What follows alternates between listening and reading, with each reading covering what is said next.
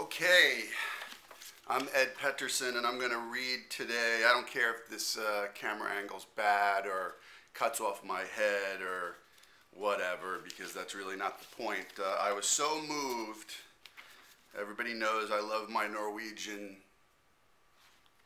writers, my Norwegian authors, and Norwegian literature, but I was so moved by this passage, these 2 pages by Lars Saabye Christensen's The Half-Brother, which is an award-winning book, that I had to read just these 2 pages and post it up on Facebook, Twitter, YouTube, what have you.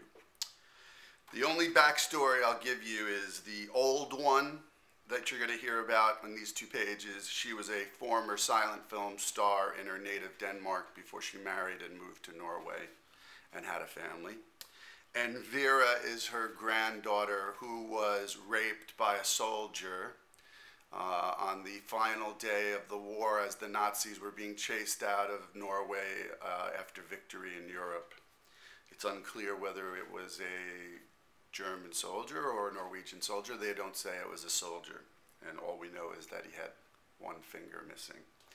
So I'm going to read you page 100 and page 101, and hopefully you get as much out of it as I did.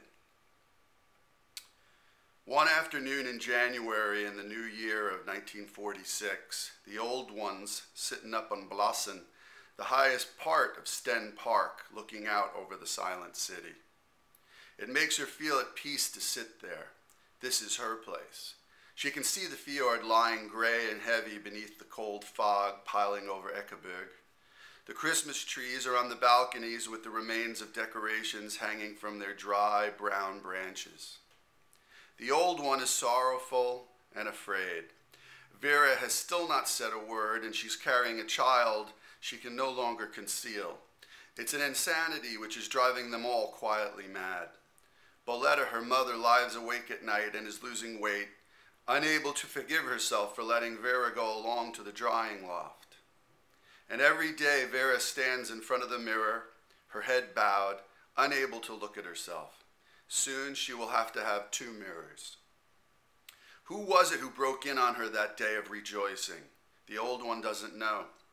She only knows this: he who did this, he who is the father of this child, he had his way, he ripped up and he destroyed, he brought the darkness down over Vera, and deserves nothing more than even greater pain and an even greater darkness.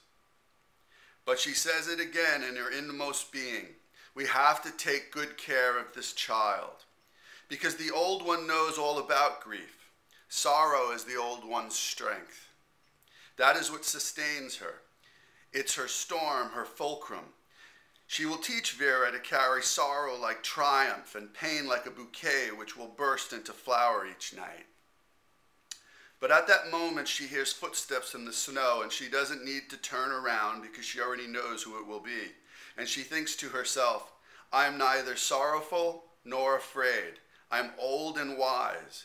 And who else was there to be that old and wise and brave, if not her?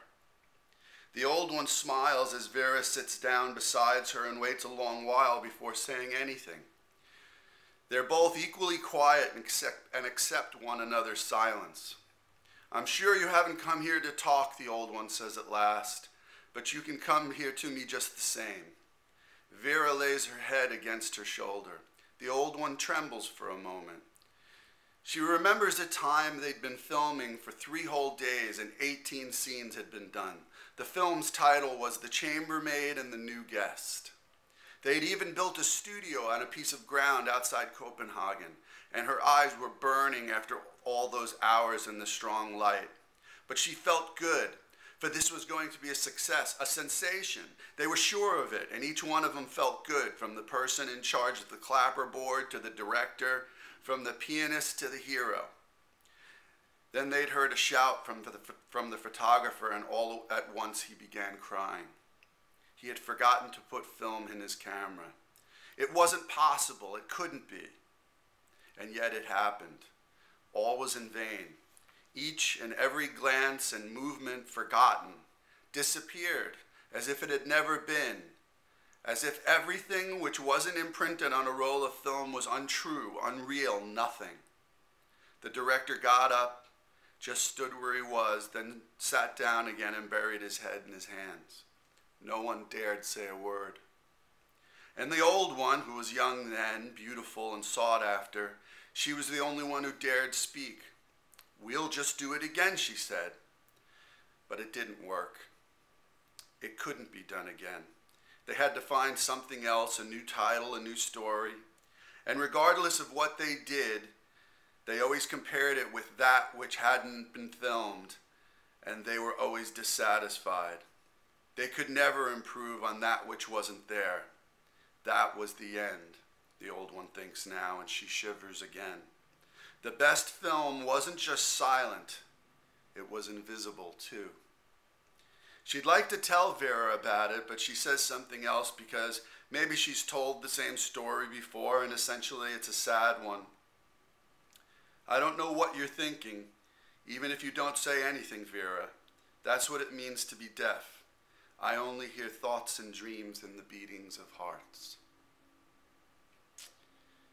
Thanks for listening to my little reading of Lars Saabye Christensen's The Half-Brother. Maybe that passage strikes me so hard because sometimes that's the way music is too, that if you don't record it, it's gone in an instant and floats away in the air, and it either was or wasn't, but the only people who know about it were the ones who were there. It's Pettersen signing off.